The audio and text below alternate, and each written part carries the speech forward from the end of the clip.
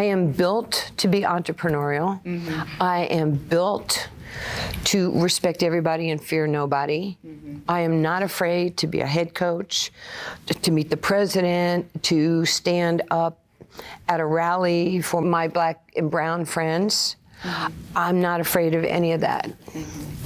But like, they're like, oh yeah, let's do, Nancy, why don't we go skydiving? I'm like, just send me the film. You draw the line at heights. No, I'm like, no, I'm mitigating my risk. Of course, yeah. No, I've got 2 puppies at home. They need me. Yes, they like to eat. But that's the stuff like you would never have known in your career. Right. Because it's gonna happen to you. Yeah. It will happen, I know this. Well, that's saying a lot coming from you. I know the path, and that's called experience. Oh, wait, real quick. Are you guys are all good? Okay, cool. I just wanted to make sure we were all good. Yeah, we them girls, we shout it from the top. Yeah, we them girls, you know we never stop. We laughing haters out the way like ha. Yeah, we them girls, yeah, we them girls. Nancy, I look at my career and I like trace everything back. I've been working with you for a year now, like sitting next to you, and every time I sit next to you, I am still wowed in the fact that I look at my upbringing playing basketball, the AAU that I played, the college career I had, and now the career that I have. And at every single point, I'm like, I could probably trace it back to something that Nancy did to pave the way for me to do what I did. And so I just want you to know, even doing this for a year now, I'm still like, wow, I get to sit next to Nancy Lieberman at the desk. That is like super sweet. It really is, and it's never lost on me. I pride myself on being a good human and fun, and you're studying your notes, and I'm like making some joke about something, and I go, "Did you hear me?" And you're like, tapping away. I think humor brings people together. Like my smile makes you smile. It does. It does. It doesn't cost anything, and somebody mentored me. When we just recently lost Billy Moore, the Hall of Fame coach, who was my coach on the '76 Olympic team, I've had a chance, so many people heap so much kindness and love on me. But, I was 18, 17, 16 at some point, and, Ann Myers and Pat Summitt, Lucy Harris. Like, I can't believe Lucy Harris was my teammate. I was a junior in high school and a senior in high school when we won the Pan Am gold and the Olympic silver in '76 and '80. Excuse me, '75 and '76. So I still have that, wow. I mean, like Ann Myers texted me the other night, and I'm just, she's 4 years older than me. She was one of the captains on the Olympic team. Julene Simpson, who you've probably never heard of, she was the captain of the Olympic team. And Jules will forever be my captain. And, like everybody has their vet. Lucy was my vet. And Lucy would say, Nancy, she's very quiet. She said, you're probably going to get killed by us. I said, okay, that's not good. She goes, you got too much energy. I said, because you're old and I'm young and I just want somebody to play ball with me, like football, baseball, basketball. I was at the Super Bowl, I got there on Saturday, and they were recognizing me with, Lee Steinberg was recognizing me at this beautiful affair with a humanitarian award. Can I just pause right here? Because this is worth noting. The amount of awards that you've won this year have been jaw-dropping. You have a statue now at Old Dominion. You've got Nancy Lieberman Pass in Virginia, the humanitarian award at the Super Bowl. I mean, it's incredible. It's incredible. It's humbling. Sometimes I'm not demeaning myself, but sometimes it's like, oh my God, like how did that happen? And I go straight back to when I was 19, 20 years old, when I met my hero, Muhammad Ali. Like at 10, like I said, I didn't know if I was going to kill you, but I didn't know if I was going to kill me. It took me a long time to actually utter those words in public. And it was later in my life, like in my 40s when I was comfortable with who I am. And I fell in love with Muhammad Ali. I mean, I studied him, which then gave me the courage to, try out for the U.S. team, to go to college, to get a scholarship. Wow. Yeah. But this is what Ali told me that night of December in New York City at the New York Stock Exchange. We were the two athletes, the headliners. Yeah. I couldn't breathe. It was in 1979. Wow. And after we met and we talked, he just sensed that I was damaged, from my childhood. And he asked me and my mom and my best friend Barbara to come back to the plaza, to his suite. And we spent about 3-4 hours with him. And he would just sit there and he'd go, Nancy, I'm gonna tell you about racism. I'm gonna tell you about philanthropy. I was like, what's that word? Philanthropy what? What'd you call me? He just took me down a path of information. Yeah. And he kept saying, God made you special. And you know how mature I am. I went, you know God too? You know everybody. That's amazing, Muhammad. He goes, you're going to change the world. You're going to help my people. And I'm like, what do you mean? He goes, and he started telling me about, how African Americans sometimes feel less because of the darkness or the color of their skin or how they've been treated. And I looked at him and I went, my friends are hurting. Like my guys are hurting. Like I'm with them every day. They seem really happy. I didn't get it. But he just put this on me. He goes, you're going to change culture. Yeah. And I had no clue what he was talking about. And so, as time goes and you fast forward to where we are today, I never thought I'm a conservative person, my values, I never thought that I would be a social, racial activist, using the strength of my relationships and experiences, and things like that. The Martin Luther King Civil Rights Award. I was like, I'm on the stage there with the Grizzlies, and I'm like, I got a question. That's not good. Nancy's got a question.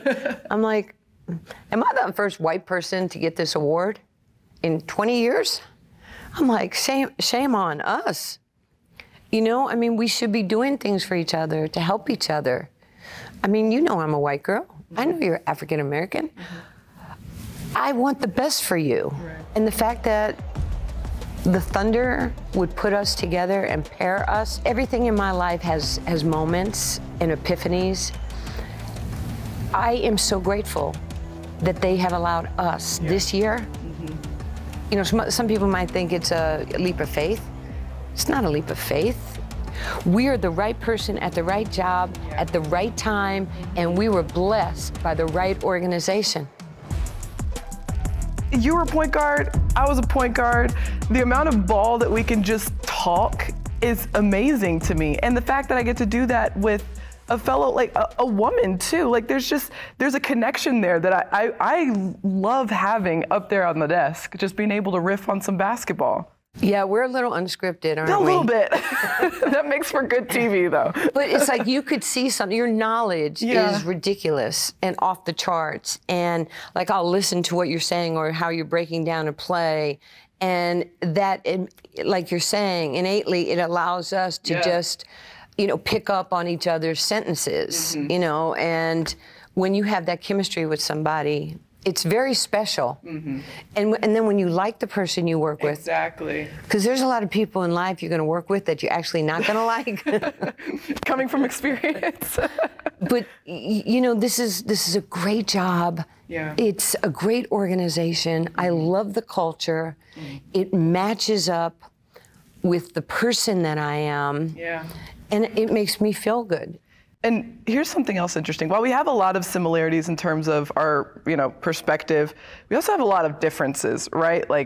I grew up with Candace Parker and Diana Taurasi, Sue Bird. Those were my idols at the time. Those are the ones I wanted to be. I don't know why I thought I was going to be like 6'3", like Candace Parker. That was part of my dream as well. And you had completely different role models that you looked up to. I want to do a little compare and contrast. Okay. I'm curious about this. AAU, when you played, what was AAU like for you? AAU, I played in Harlem. I played with the New York Chuckles. Remember Chuckles candy? Oh, wow, yeah. I was always like this. I played for, my coach was Lavoisier Lamar. Wow. He was like a 350-pound African-American guy with a big afro and the mud chops. Oh, wow. And he would drive his silver Toyota, and his seat was so far back. And it was, I felt like I was in Snoop's car. Oh, my God. And it was bouncy. He would come to my house and pick me up. Really? And take me into Manhattan and take me into parks to play AAU. And it was amazing. Like Carol Blazejowski, Hall of Famer, played at Montclair State. She would play, but predominantly it was African American. But so my heroes were like Walt Frazier, Julius Erving, because Julius played at Rutgers. Willis Reed, because he was like the captain. Everybody looked up to Willis, man of few words. But you remember, limping out of the tunnel in the Garden for that series against Wilt Chamberlain. So, yeah, I had Ali. Yeah. That was it. I didn't have a vision of a woman. Yeah. Who I could aspire to. Now, I did watch Billie Jean in the Battle of the Sexes. Did you? Yeah, I watched that, and I was amazed that she was playing Bobby Riggs. Yeah. Like, I see the whole thing, like the documentaries now, and the fact that Billie Jean King is a super duper friend of mine, and I like how you're like showing me like kindness, love, respect. Yeah, yeah. Like I get with Billie Jean and I get fidgety and I get nervous. Do you get quiet, Nancy? Yes. It's hard to believe. It is. But it's the same thing with Walt Frazier. Yeah. Like we've known each other now since the early 80s, and every time like at the Hall of Fame or at an event, and I'm like, and he's like, hey girl, and I'm like, starstruck. Hi, Walt. And then number 10, we did this on the show. Yeah, number 10. I sit like at the Hall of Fame. Make me a pinky swear. I'll do my best. Next year, you'll come as my guest at the Basketball Hall of Fame for enshrinement. You heard her say it. I'm going to the Hall of Fame. But behind the scenes, you'll go behind the scenes where all the Hall of Famers go. Absolutely. I will fly you out there. Okay. I'll get you a room, and you'll be my guest for enshrinement. Look at all that you've done now. When you were in Queens, New York, looking for someone to go play hoops with, would you ever think that this would be the legacy that you'd be building up to this point? You could never think that. I mean, I was growing up to survive. Like I've met your parents, and so you had such a stable environment growing up. I didn't have a stable environment. Like my father left when I was 8. So I had no father, we had no food, we had no heat, we had no electricity. We were one grandparent away from food stamps. And I had an angry childhood in Queens. I talked like this, how you doing, And I was just I was always angry because like my backpack, which I try to save yours all the time because I'm from New York and she leaves her backpack. I leave my backpack around. And I'm like, you can't do that. Somebody will steal it. But I know it's in good hands because you're right there. You're going to beat up anybody that tries to steal my backpack. It's probably true. So, yeah. So, my backpack was a brown paper garbage bag and my pencil bag was a brown paper sandwich bag. And people would make fun of me. So I didn't have conflict resolution. So I was beating everybody up. Right. And, the school's calling, Miss Lieberman, Nancy's been in another fist fight.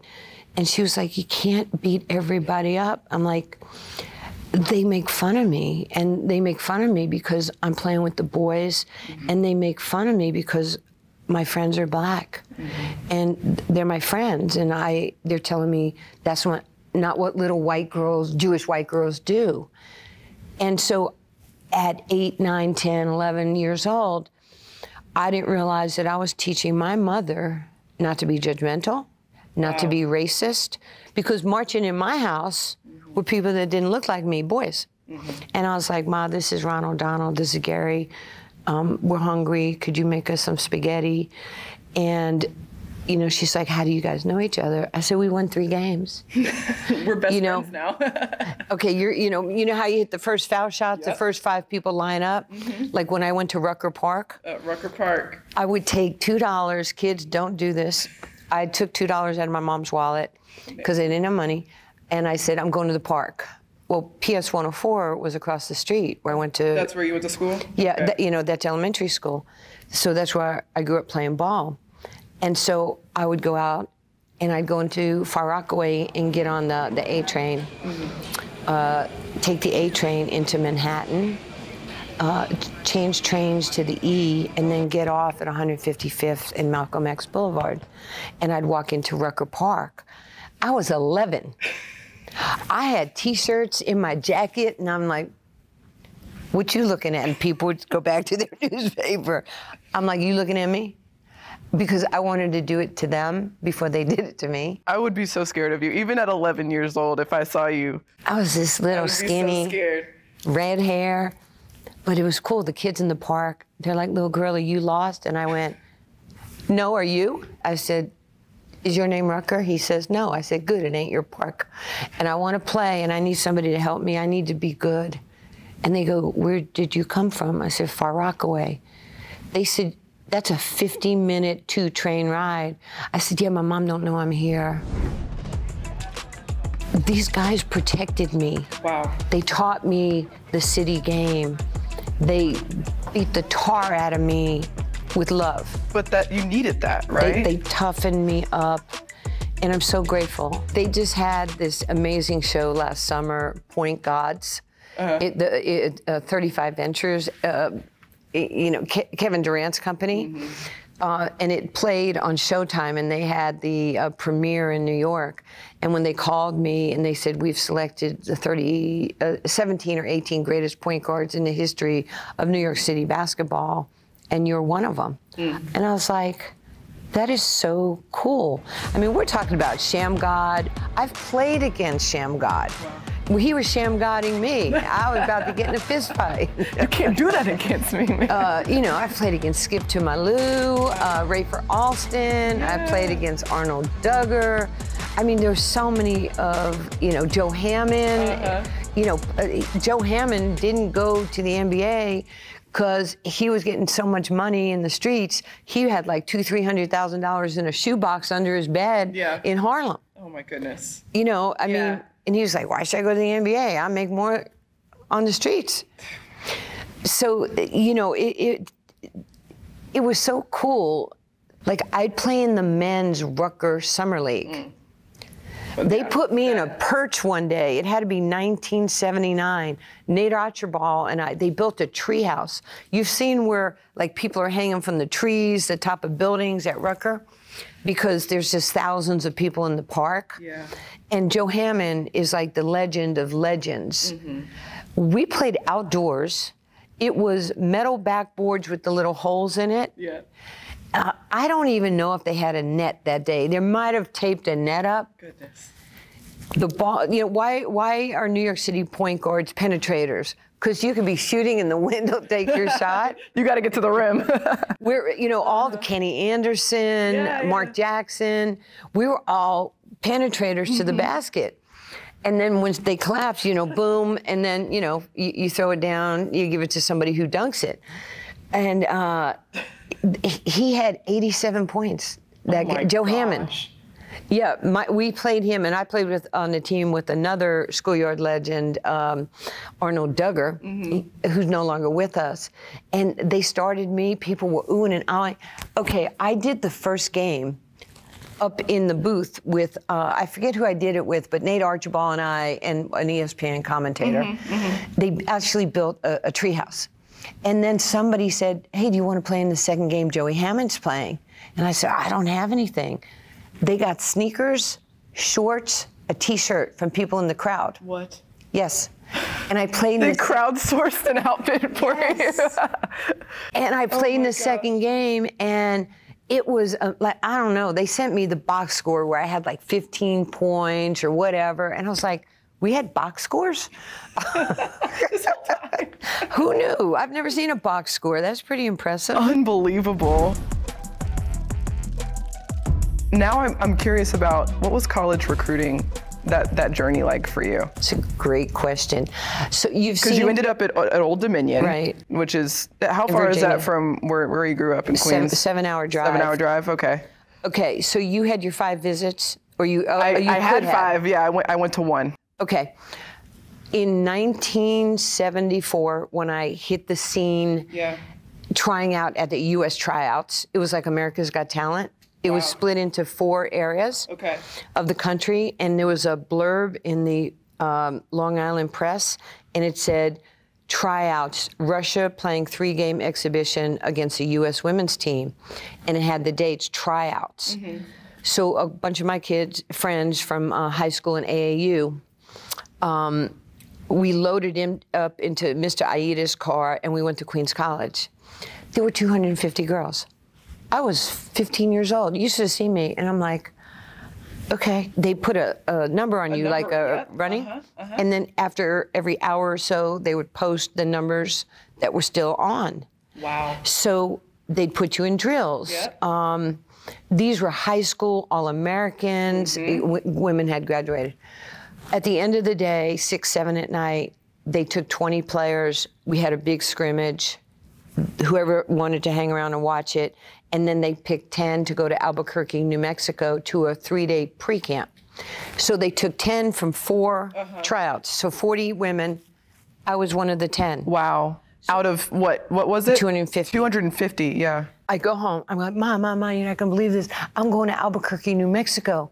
She goes, Nancy, like hell you are. Wow. And I'm like, why? She goes, Nancy, I don't have money to fix dinner. How am I going to get you on an airplane? So my high school assistant principal, Barbara Sakowitz, took a can of corn, opened it, cleaned it, ripped the label off, put an envelope and said, we're endeavoring to raise $300 to send Nancy to the Olympic trials. This can went all over my neighborhood, and they had enough money in it to send me and my high school coach, Larry Morse. So I go to the pre-camp.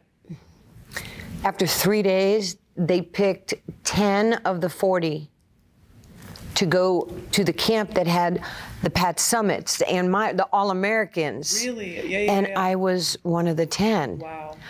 I was like, I mean, I have no frame of reference. So my second day, I got hit by an elbow and I broke my ribs.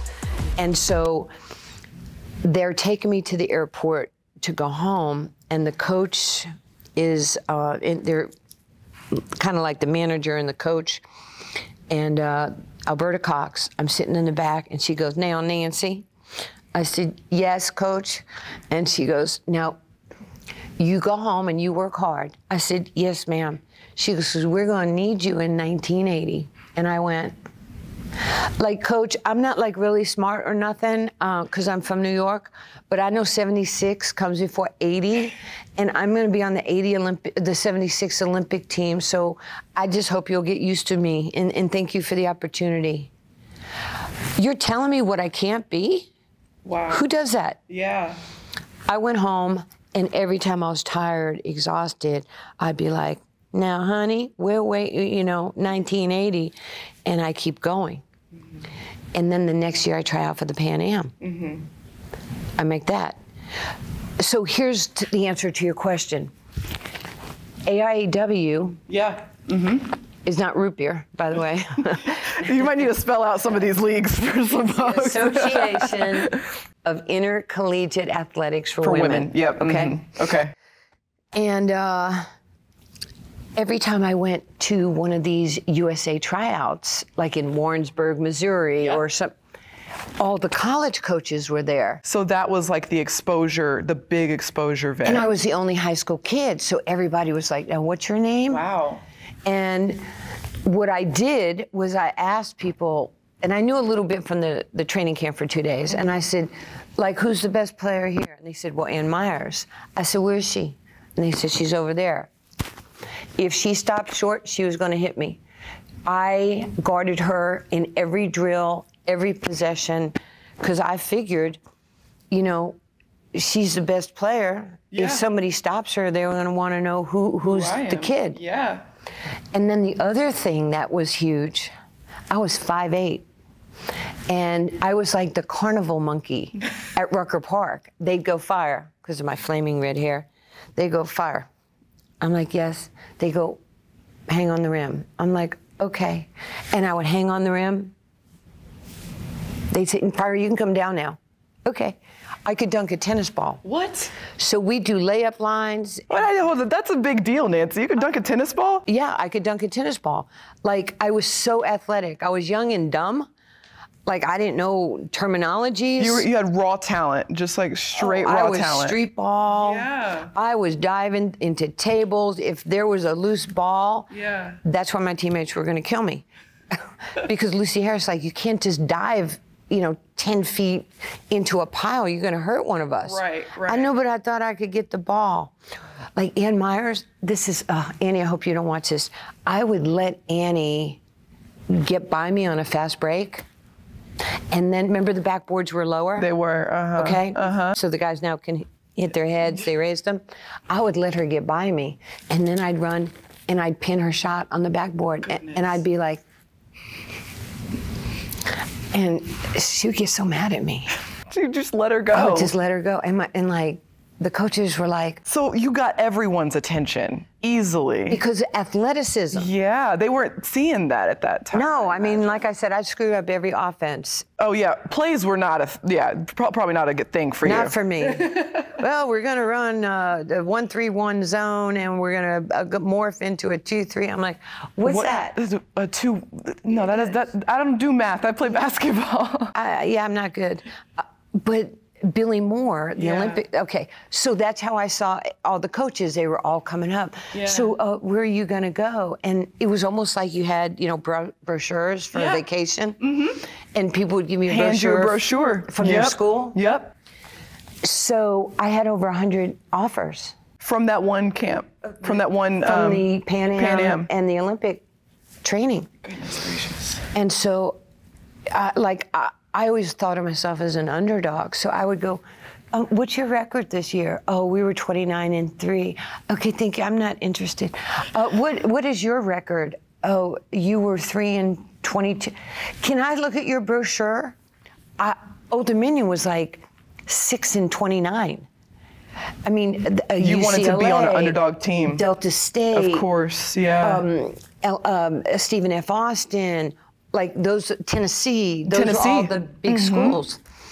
But I wanted to go to Cal State Fullerton because that's where Billy Moore went, my coach. Oh, okay. But then she was honest, and she said, Nancy, you know, I might take another job, which she ended up at UCLA for 100 years. But I couldn't be stranded in California with no money. All by yourself, and that's the clear across other side of the country, yeah. And so I looked at schools that didn't do well, but I could drive home. Okay, and that's why Old Dominion. Old Dominion stuck out to you. You talk about going to an underdog program. You took them to championships. Well, because when we got, like I said, we were 6-29. Yeah. 7 freshmen. We show up at Old Dominion. Wow. We're in the locker room, and I look at my 7 freshmen and I go, all right, I'm big on the pinky swear. It means something to me. It will to you too. Yes, it will. And I go, I'm taking Debbie Richards' job. Who are you? I'm taking Yvette Baggett's job. I'm taking Wendy Larry's job. Wendy was who coached at Old Dominion. Oh, wow. All-time winningest coach there. And she coached Panachero and all those guys in the 90s. We took every upperclassman's job. I'll say, you know, we should retire them. Oh my God. I was so no filter. None, yeah. Like, let's just make them retire and work on their academics. It's that easy. I mean, come on. But we go 23-9, we get into the top 10. We played Delta State. 2 of our losses were Delta State, Immaculata. In that first year. First year. The truth? Immaculata, yeah, that was a big deal program. Delta State had won 2 national championships. Immaculata had won prior to them 3 in a row. I was a little upset because we go to play Immaculata at Immaculata, you know, it's a Catholic school with the nuns. So I'm like, we're going to kill them. They're wearing skirts. Do not overestimate how good a girl can be in a skirt. The reason why they're 3-time champions. And they're sitting behind, the nuns sit behind you on a wooden gym, and they have like these bang. I'm like, you got to stop that. The whole game, bang, bang, bang, bang. And we lost. Yeah. We lost the girls in skirts. How close? Was it close? It was 10 points. Yeah. Drove me crazy. Still bothers me. Obviously, I'm talking about it. I need Not bitter at all. Does the team have like a psychologist that it can work with? We can set you up. We got you. Okay, so we win the NIT the next year. Okay. We go 30-4. I missed a shot at North Carolina against NC State to send us home. I missed the game-winning shot. Yeah. I go back to Old Dominion, and the newspaper, like back then, the Virginia Pilot, there was like, at this point, the GOAT wasn't the GOAT. The GOAT was, like, Gina Beasley was like the hero, and I was the GOAT. And our pictures, and we were roommates on the USA team. And I'm like, that's gonna never happen to me again. Nobody will ever do that to me again. You know, and then we go 37-1. Yeah. We win the national championship. Then we go 35-1, win the national championship. So we had won the NIT and 2 national. We go 125-15. Goodness. In you know, 4 years. And it really, like, we were selling out, like Pat Summitt. We beat them in 80 for the championship. We beat them by 18, and we're doing the hug it up line. And you know, Pat was my teammate, and she hugs me and she goes, "What does it feel like?" I said, "It feels amazing, Pat, and you're gonna win championships now that I'm leaving." I struggled with that. You did, goodness gracious, to Pat Summitt. And now that I'm gone, you're gonna have an opportunity. Goodness. And she was like, "You remember the time we were hugging it up and you said, when I leave now?" And look at how many championships she's won as a coach now. Yeah, I mean, it was amazing. I think, she's won 7? 7 or 8? I think so. I lost track. Gino's won 11, I believe. Yeah. But, you know, like, that's probably the gamesmanship. Yeah. You know, where I wasn't even trying to be, like, funny. I was actually being honest. I am so dominant that, yes, now that I'm gone, you all have a chance.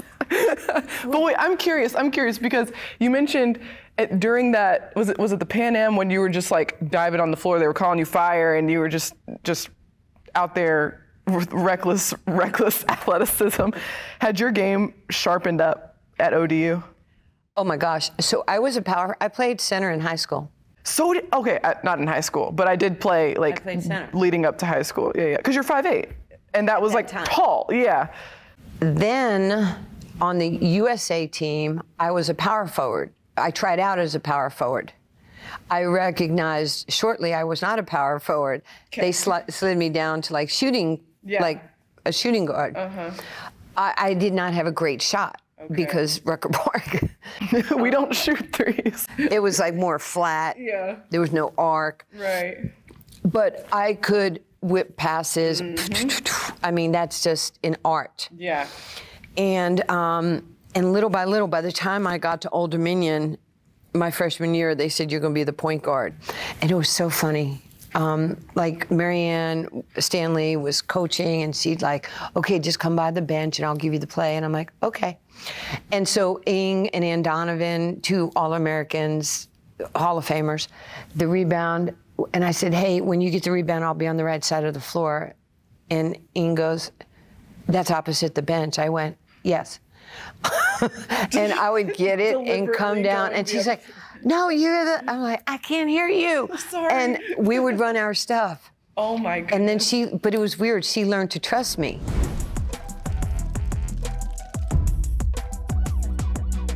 It's so interesting how your experience, you needed to get to the Pan Am and those events to make sure that you were exposed, versus when I was coming up in AAU, we had EYBL, which Nike flight, like you travel all over the country in one summer. Like you just, with your team, you go all over the country and coaches are just lining the baseline. It's a game of, ooh, what coach is down there today? Oh, I saw Gino yesterday. Oh, I saw Pat Summitt the other day. Or like, it's just a game of what coaches you'll see. But you could be on this team and be in part of this exposure tournament. And I went to Belmont, which was an hour from my house in Murfreesboro, Tennessee.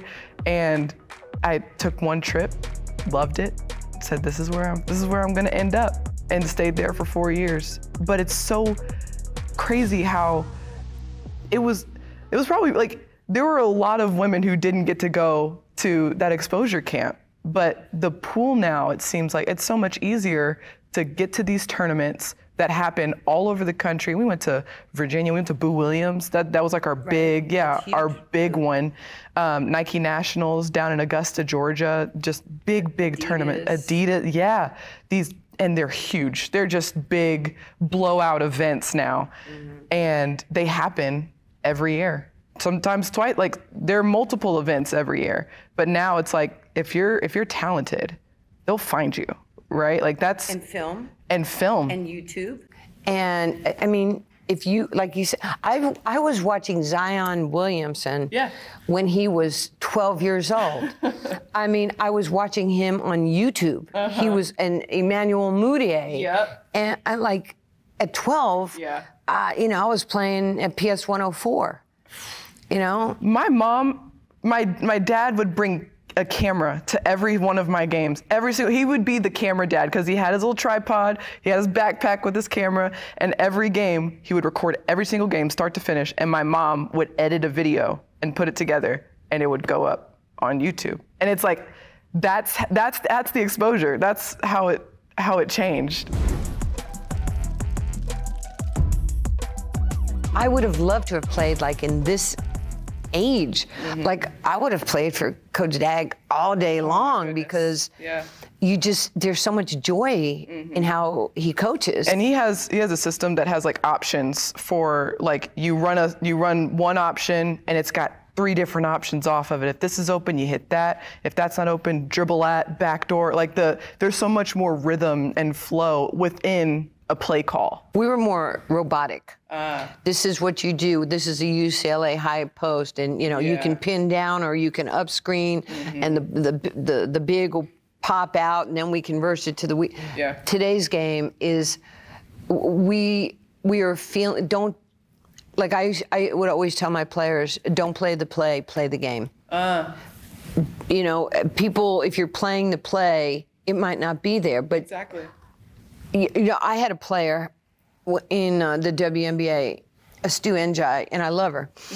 But she only wanted to please the coaches. This is my first coaching job in '98 with the Shock.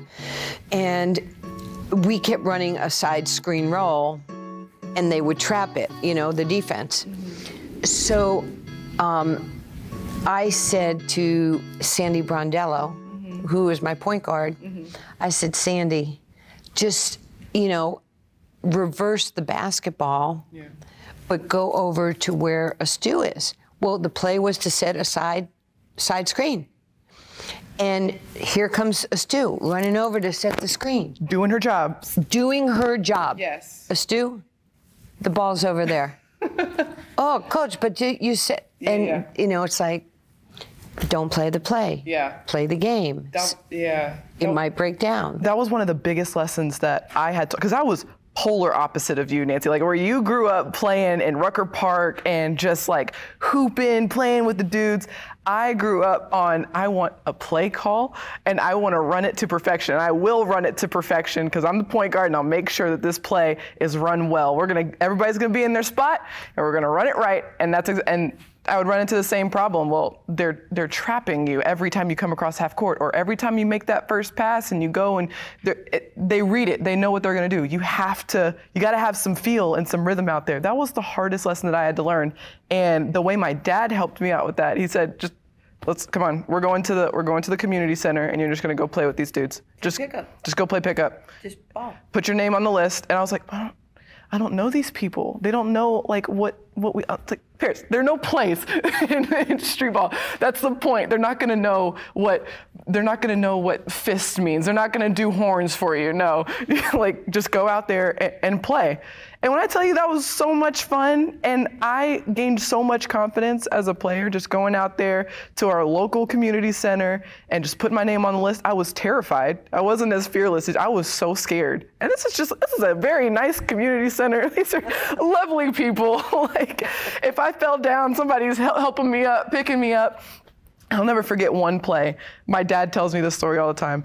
It was before I was going to try out for USA basketball. And my dad was like, we gotta get you over to the community center. We're gonna get your confidence up. We're gonna build your confidence. And I'm like, nervous. Like, going to the community center, I am nervous, which like I shouldn't have been. It's just about having fun. But I'm over there and I sign up and I'm playing against like 40-year-olds, 30-year-olds, just like I'm 14 at the time. And I get the ball, I come across half court, this 30-year-old man comes and picks me up. I hit him with a in and out cross, he falls. And I shoot it and I make it. And the whole gym shuts down. They just start hitting the horn like game over, game over. And I'm like, what? We gotta get back on defense. Come on, let's go. Like, we gotta keep going. And afterwards, my dad was like, oh my gosh, do you know what you just did? I was like, they didn't keep playing. Like, why did they stop? I was like, this is not how you play basketball. The game's still going. It's like, no, Paris. That's big. Like, that was a big time play. And thank goodness we were at this very nice community center, because that man could have easily tried to dunk on you on the other end of the floor or pay you back for what you just did to him. But that whole experience gave me so much confidence going into what was like a really big deal trying out for USA basketball. It makes such a big difference. It's huge. Everything in life is about confidence. Mm-hmm. True confidence, not false confidence. And so your story, I remember Candace Parker, who I've known her since she tore her ACL, and I called ESPN and I said, give me this kid's number. And her mother tells me the story that Candace was on the floor, on her back, with her legs on the couch, giddy. And she goes, it's Nancy Lieberman. She goes, it was like she was talking to her bestie. Oh my goodness. And her feet were kind of like going like this. Just like she's like on the bed, like Gavin, yeah. I was like, that is so cool. So she is a freshman at Tennessee. The season hasn't started. She's playing pickup with the men's team and other guys. Well, she went baseline and came around and dunked it. And cell phones were going off all over America. I remember this. I saw this play. She dunked it, and people were like, oh my, they couldn't believe it. And so what you did with the cross is they're really significant moments. Those are respect moments. I was playing street ball, or I was playing actually at Xavier High School on 13th Street in Manhattan, but there were a lot of NBA guys playing, Charlie Chris, guys maybe you might not have heard of. And so Jane Pauley, the morning show, did an interview with me, like, what do you do? You're playing against all these NBA guys? And I'm like, yeah, I mean, it's just kind of what I do. Well, this is crazy. Dr. Buss with the Lakers is watching the morning show. He calls Jerry West in his office and he goes, get her on the phone. So they get my number, they call my house in Far Rockaway, and my mother goes, Nancy, some man by the name of Jerry West is on the phone. And I'm like, from the Lakers? I don't want to talk to him. He hit that half-court shot against the Knicks in '73. And my mother goes, I think you should talk to him. I think you should answer the phone. So I get on the phone, I go, hello? He goes, Nancy, this is Jerry West. Yeah, I know, I seen the logo. And he's like, Dr. Buss, and I would like you to come play for the Lakers in Summer League.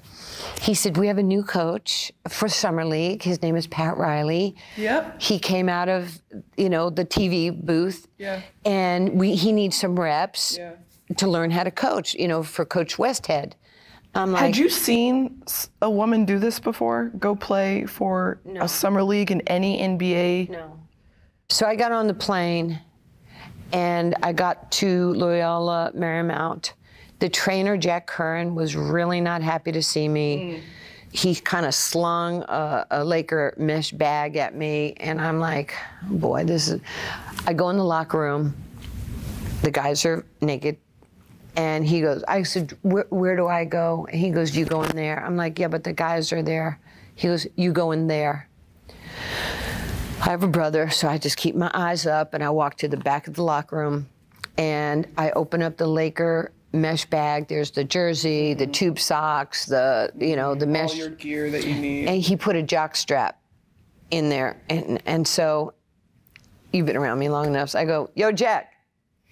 And he looks at me, I go, this thing's too small. I'm gonna need something bigger.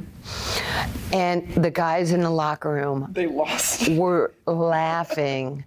And like, touche. Okay.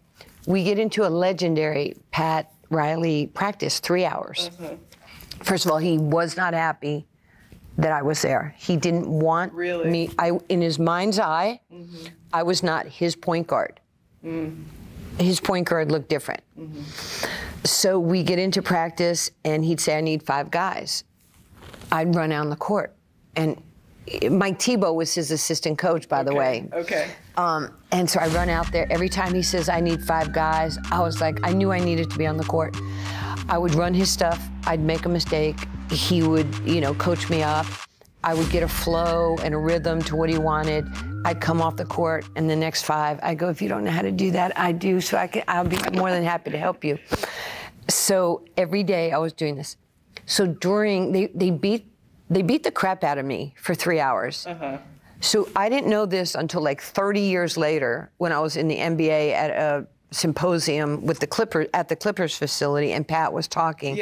Nick Nurse is sitting next to me, because we coached in the G League together. And I'm filming it. And Pat goes, so sometimes you never know who you have until you give that person an opportunity. And I'm like, I have my iPad. He goes, oh, that happened to me back in 1980. And he tells that story. And he says, I didn't want Nancy Lieberman on my team. I told the guys, this is my first coaching job, and it had to be serious, and I didn't want a sideshow. He goes, wow. She's on the court. She's telling players what to do. She's telling them where to go, how to set the screen. He goes, they beat her up. She never cried, and she tried to start 2 fistfights. And this is in the coach's locker room. And he goes, who the heck does she think she is? She acts like she's the best player on the court. And the next day we go to, and Nick goes, you played? I'm like, I'm trying to listen, please. And I'm like, filming it. I have it on film. I'll just send it to you. I have it on film. And he goes, and then 4 days later, she was my starting point guard because she could run my offense for me. And all the guys were so protective of her. And he goes, the guys were protective of you. I'm like, can you stop talking? He's telling a story. And let the man talk. And Nick and I are good friends. And he's like, Nancy, you changed my life. And I went, I did? And he goes, stop. He's telling I changed his life. And so. You're ruining my moment. How did you change? And I'm like, he goes, they were bigger, they were stronger, they were faster, they were more athletic. There was never a day that you were afraid. You came ready. He goes, you were so outmatched, but you never saw that.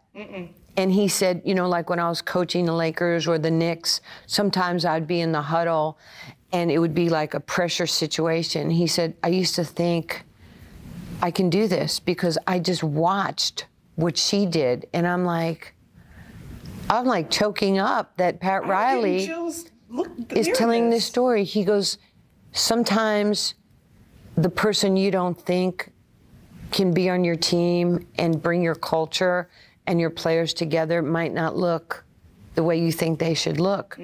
And he says, isn't that, Nancy? We went to the playoffs, and what happened on the last day? Everybody put their hand in and said, 1, 2, 3, Nancy. And I was like, And he goes, did we not discuss this? Please, Nick, please. Just because I beat you in the G League, you cannot be disturbing me. Goodness gracious. I have a 1-0 record against him. In that iPad video, we're gonna hear Nick Nurse whispering in the background the whole time. And he's still mad that we beat him at the showcase in the G League. I'm like, Nick, if you would have like made some adjustments. Oh my goodness. And so, okay, I have so many questions, but imagine if you had been timid, been intimidated, just tried to stay in your lane. Imagine how different that would have gone in that moment. Like the fact that you did go out there, hold your ground, try to start 2 fistfights.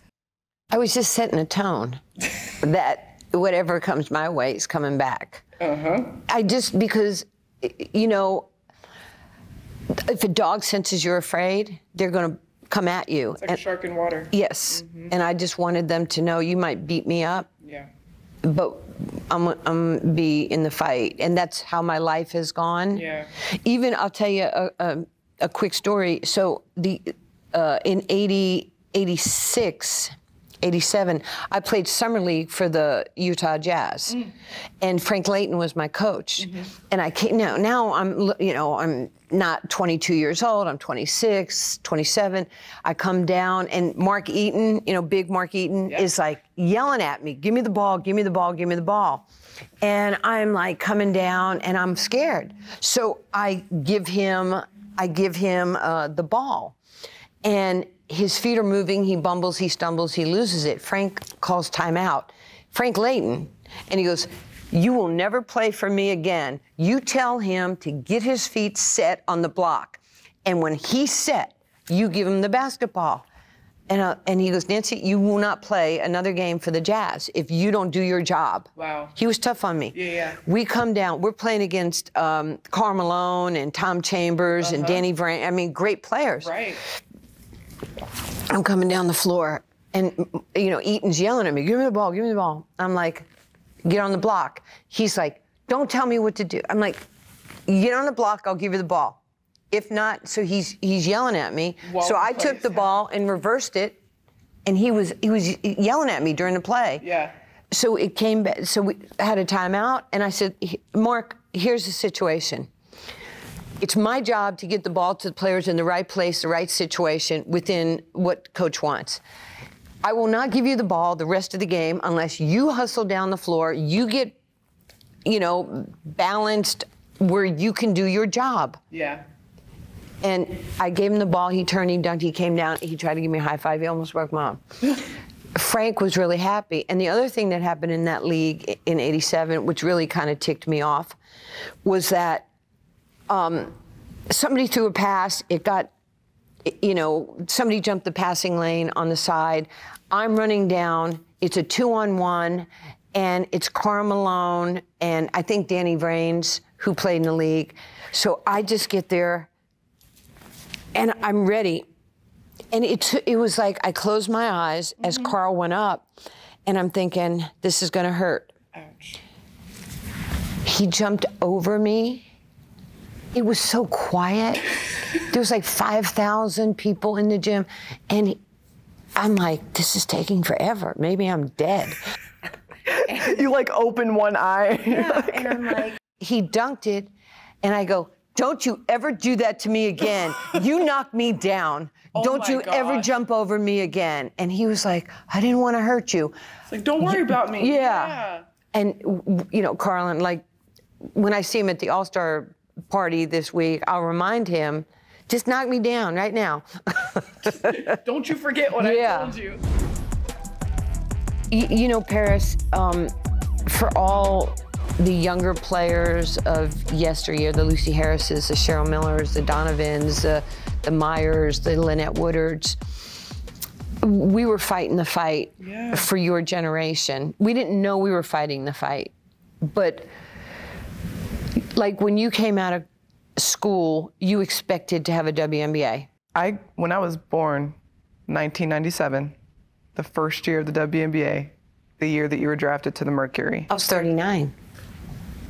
incredible. I don't know a world without a WNBA. I prayed for WNBA. 1985, David Stern called me and asked me to come to New York to meet with him. And I was like, oh my gosh, the commissioner. So I fly to New York. I'm sitting in his office. He closes the door. That's why I love this man. And he goes, Nancy, it is a pleasure to meet you. And I was like, thank you, sir. He says, look, before my time is done here with the NBA, there's going to be a W. And I went, what? This is 1985. Oh, wow. This is way before, yeah. He says, there will be a WNBA. He says, I have one hope. And I said, what is it? He goes, I hope you're still around. And I was like 27. I go, of course I'll be around. Like, you don't see yourself being 39. No. He goes, yeah, Nancy, I just hope you'll still be around when it starts.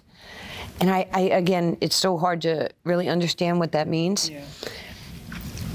We were playing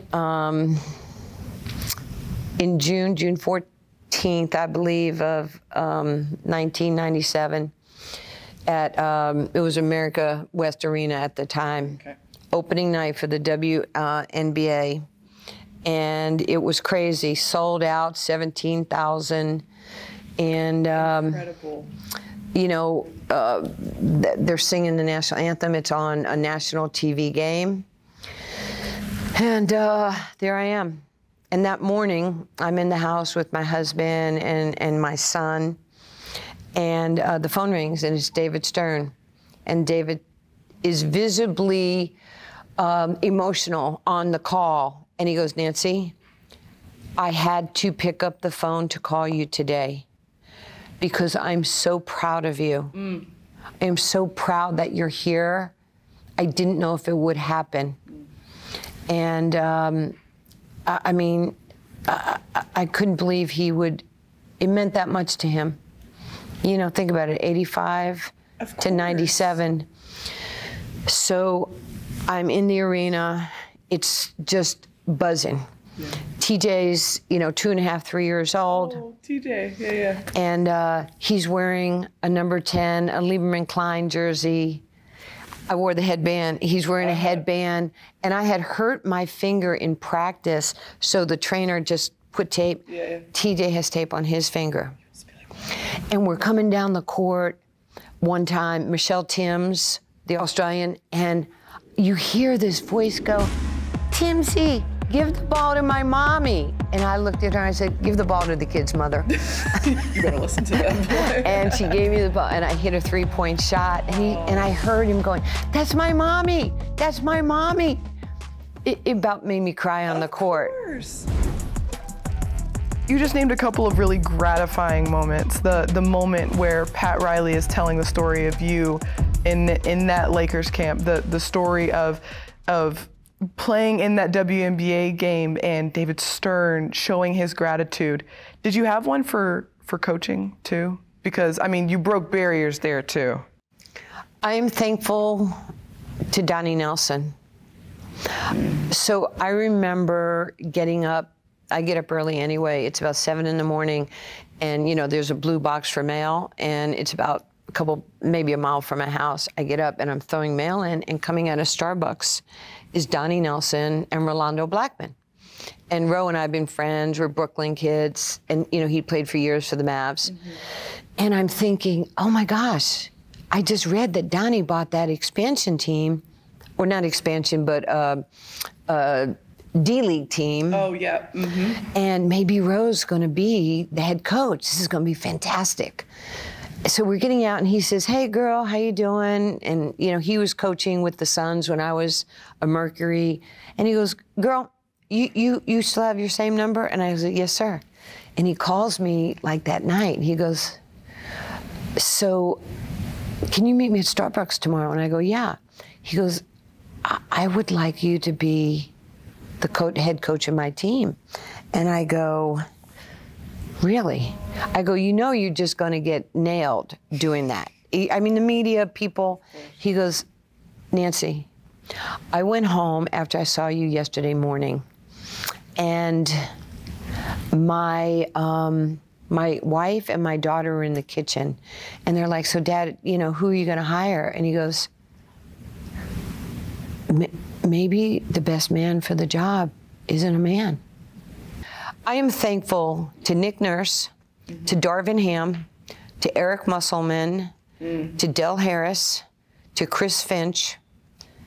I am grateful for all those men who wanted to, most of them, not Del Harris, but to kick my butt, but would call me and check in on me after games, who, after we would play, we would sit and grab a meal together. They were so protective of me. And I'm really grateful. I'm grateful that they're in my life. My first year, it's a 50-game schedule. Okay. It's a lot of games. So it's a lot of locker room, rah, rah, rah.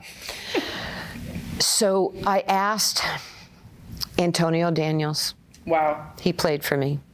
I said, Antonio, you won a championship in '99, right? He goes, yeah. I said, could you do me a favor? Can you bring the ring? And I wore the ring on my necklace. I wanted everybody to see what a championship ring looks like, and that this man had a story to tell. Yeah.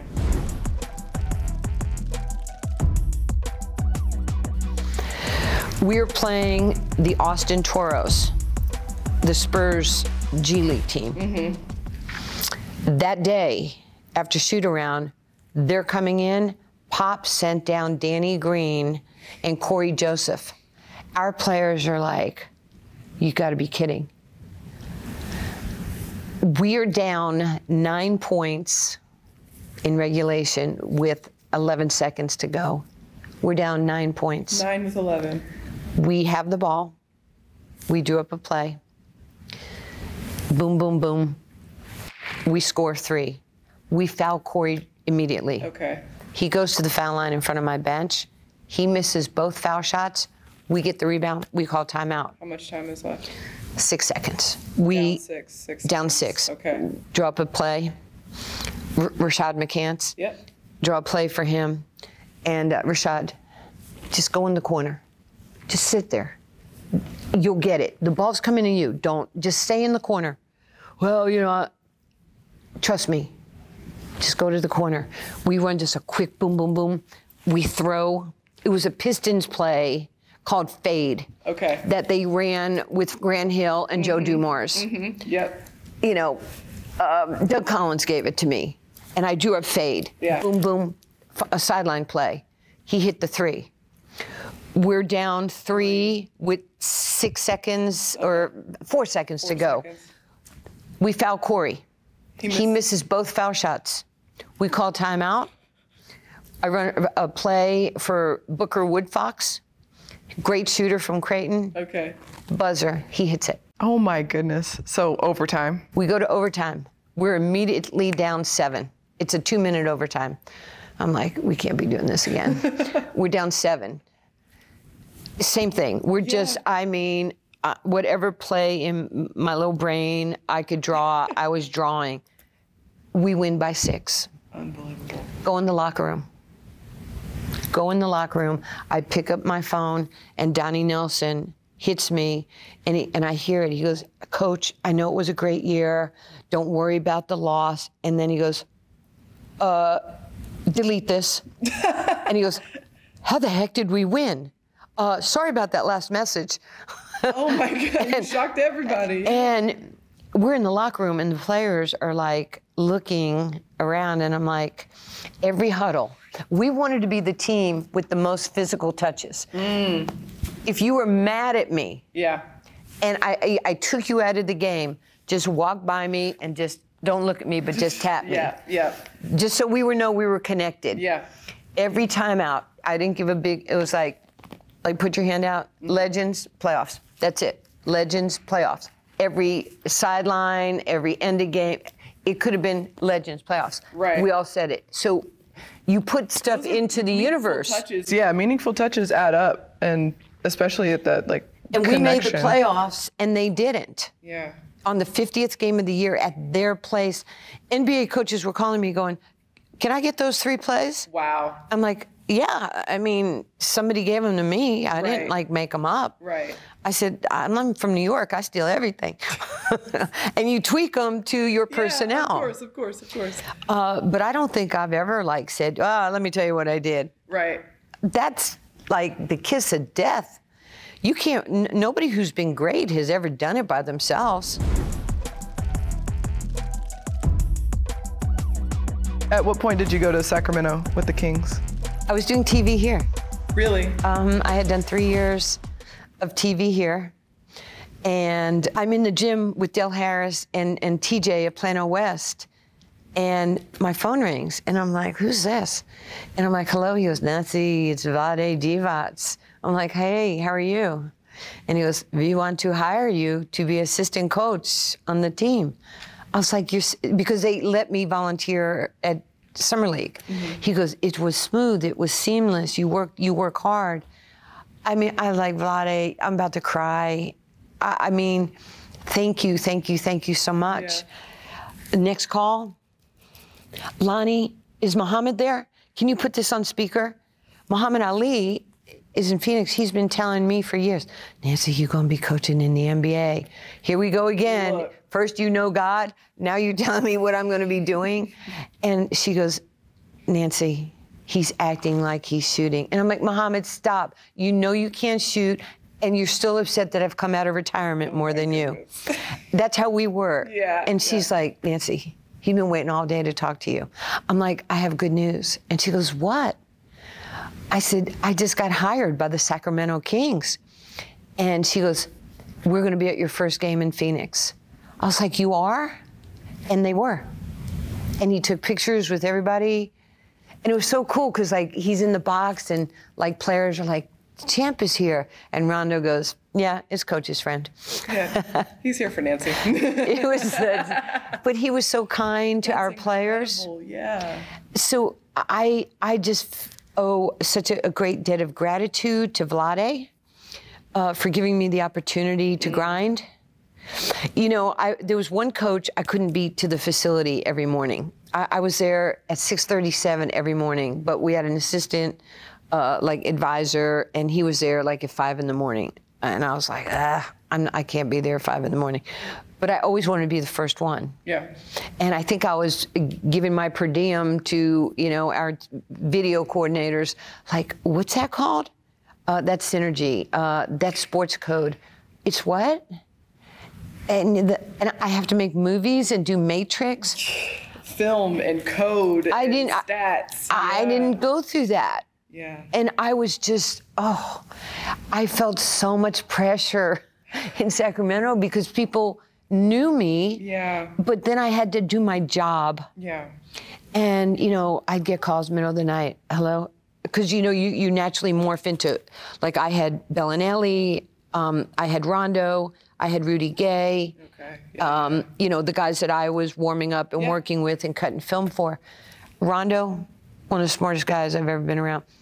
My phone. Favorite players, I'm like, hi, Rajan. He goes, Coach, you watching film? Yeah, it was in my last dream. Why? Half asleep. And he goes, can you open up your computer? I said, I was hoping you would ask. And now, you can't think the way you think. You have to think the way Rondo thinks. Yeah. And I'm like, what is he looking for? He goes, look at the film at like 4:18 of the fourth quarter. I'm like, okay. So I'm watching the pin down from Willie Cauley Stein, you know, to let Bellinelli, and he comes off, and he's got the one-footed arc shot and the spacing, and I'm like, is it the defense? And I'm like, oh my God. The bench is jumping up and down. DeMarcus is waving a towel. Quincy Ace, they're all, you know, Darren Collison. And I go, Rondo, we're a team. We care about each other.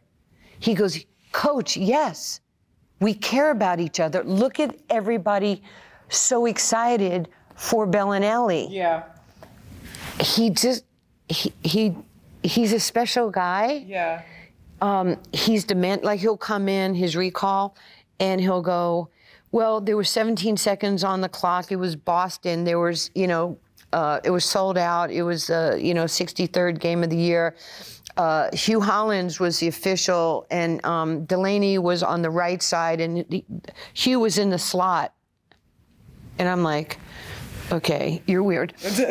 And he says, and we ran this little corner rub, and Glenn Davis came off of it, but it was just for distraction of eyes. It was false action, and then it was really for Garnett. Yeah. He knew the time, the side of the floor, the referees.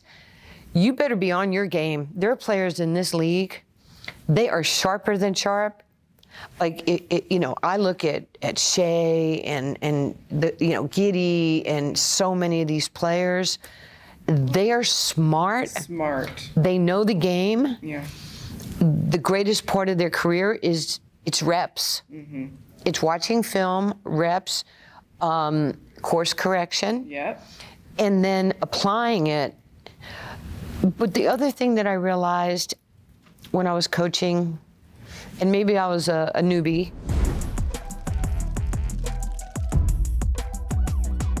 when they were stretching, I would see Ben McNamara, and I'd look at him, and I'd sit down next to him and stretch, and I'm like, "How you doing, Ben?" And he's like, "Yeah, I'm good." I'm like, "That is so weird. You have the best smile on the team, and I don't see you smiling. What's wrong?"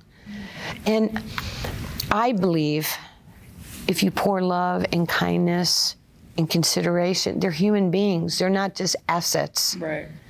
They have stuff going on in their lives. DeMarcus gets on the jet, and he has like 10 bags, flowers and Chanel and Dior, and I'm like, okay. And then the next day, I was like, you okay? How are the kids? What's going on? Mom coming to the game? If you need anything, I'm here. Like, I'd love to talk to you. Because you're a mom at that point, too. You have that eye for those things. And, I was very aware of if somebody was struggling or maybe hadn't played well. Look, I coached, Seth Curry was my guy. Mm-hmm. Every day Seth Curry would come to the gym. He was on a G League contract. Okay. And I think San Jose or wherever he was. His brother's crushing it. Mm-hmm. And, he comes in there every day working and I was like, Seth, there's going to be a time that you have to see yourself. You have to see it. You have to say it to be it. And he goes, what? You have to see it. You have to see yourself starting. Say it every day. I'm going to be starting in the NBA. I'm going to be a starter in the NBA. So when it happens, that's where you belong. Mm. And every day, he never took off his warm-ups. Game 20, game 30, game this, game that. I've said, every day, I worked with him before practice every day. I said, you need to practice like you're an all-star. Yep. Yeah. It's just the same as the Legends playoffs. It's the same thing. You must do this. And I'm sure he thought I was blowing smoke. And I'd say to him, it's an 82-game schedule. Something's going to happen. Yeah. Somebody might get hurt. There might be a playoff situation, or we're trying to move some. I said, you're gonna have to be ready for your moment. If you're not ready for your moment, then shame on you. Right. Then you shouldn't have those dreams and aspirations. And the last 20 games of the year, we sat Darren Collison and Rondo.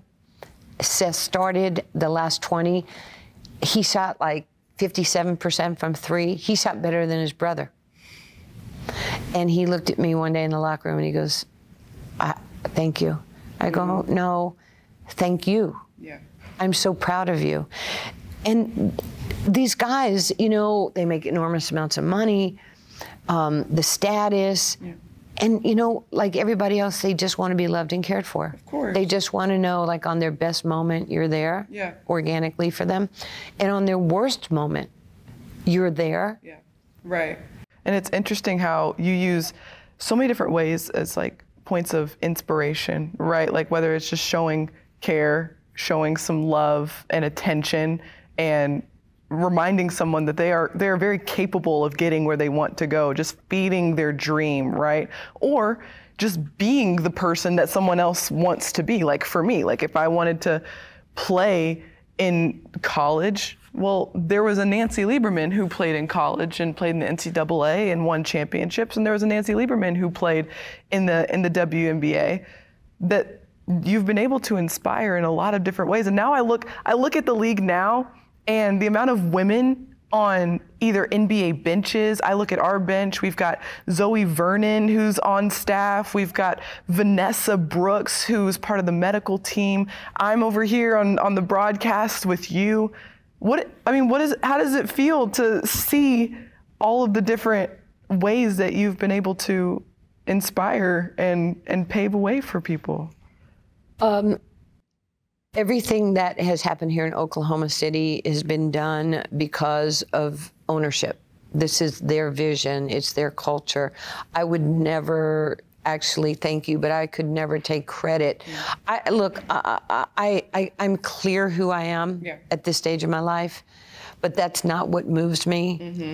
I want to inspire through help, through love, through my faith, through, I'm a dream giver, not a hope stealer. I love to coach. I want to get in the gym. I want to break things down. I want to show players that they can master the things that take no talent. It actually doesn't take talent to show up.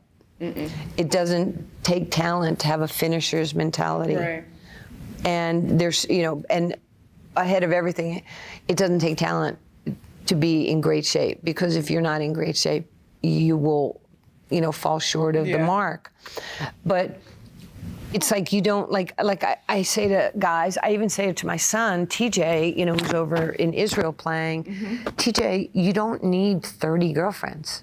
You just need one team, one girlfriend to fall in love with you in the NBA, or Maccabi Tel Aviv, or Jerusalem, or, in Europe. Or playing for me last year in the Big Three. And I actually was very nice. I had the privilege of paying my son, and it gave me a reason to yell at him. For good reason. Yeah. That's awesome. No, I'm very proud of him. Wherever his journey takes him, it's not been shortcuts. Right. You have to have a professional routine and mentality, and you have to respect people. It could be the janitor. It could be the people, like Deion Sanders. I went to Jackson State because Deion is my brother, and we're inseparable. So I promised him I'd go to the HBC, one of the games. And I went in October, and one of the coolest things that D said after their game, the guys were in the locker room. They had a bye week. He goes, guys, and this is college. He goes, when you leave here, I'm going to ask you to be respectful. I'm going to ask you to be kind and understanding, respect with women. I'm going to ask you to not get thrown in jail, arrested. I'm going to ask you to not take anything that doesn't belong to you. I'm going to ask you to not take anything that you think should belong to you. And when you leave here, I'm going to ask you to pick up all your stuff, laundry in a bin. Don't leave. These people shouldn't have to come in here and pick up your dirty socks and your soda cans and things like that. What a great message. What a great message. Some of these guys are going to be in the NFL one day. Right. And he was just like, there's a certain way, like I watch professionalism, but every day, like I like to walk around because I love coming here to OKC and seeing friends, players, coaches. But I watch Shea and Dort and all the players really. But I have to be honest, I look at Shea and every time he finishes his pregame shooting and he's serious about his craft, the minute he's done, he goes right over to the fans. To the tunnel. And so much time in the tunnel. And he's not in a hurry. No. There's a reason that young man is blessed. I'd love to meet his parents because they gave him some extraordinary values. Yes. That's what takes you far. That's what took you far, is being intentional with the people around you and being grateful for the platform and the opportunity that you have. And you still do it to this day. And I learned this from you. When we're upstairs in that booth, in the Michelob Ultra Lounge, at the desk, lights are on, TV's going, I'm focused, I'm on my laptop doing stuff, typing away. And a kid comes over, like, Nancy, can we take a picture? John's in our ear, we've got 1 minute till air. And you're like, what do you say? Come on. Come right here. Come on. Sit on my lap. Come right here. Make sure, Mom, come take a pic. Yeah. Come get in front of the camera. Get a good one. I don't take many good pictures these days. But you always take the time, and that's so important. Because I have gratitude. Yeah. I mean, I have confidence, but I'm thankful. I have gratitude. Mm-hmm. That's not going to change anytime soon. It's not my birthright to work for the Oklahoma City Thunder. Right. It's an honor to work for them. Yeah. It's not my birthright to work with you. It's an honor to work with you and our extraordinary staff, from coach down, at the locker room, to the people in, when we go get food. Yeah. Everybody has a job to do in the success of an organization. And I really do respect that. Yeah. I really do.